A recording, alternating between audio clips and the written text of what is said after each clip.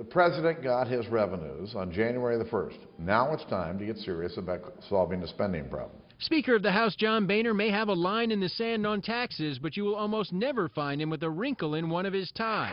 He is a sartorial splendor on the Hill, known almost as much for his perfectly knotted ties as his permatan. Oh, good to see you. So when we sat down for an interview, I was surprised when he took note of my own neckwear.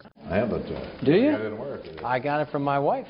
But I conceded that given the Speaker's superior knot skills, my tie probably looks better on him, which he pretty much agreed with. You don't have a dimple in it. You have a dimple in it. Well, when we're done here, can I get a lesson? Yeah, I'll show you. It does not hard. So after we finished talking about his slim hopes for a grand bargain and his commitment to have a vote on immigration legislation this year, class began. Start over, yeah. I'm going to bring it up. Okay. Now, bring it through. Yeah. Easily. Now put your left thumb Left underneath thumb. there. It's there. Underneath here.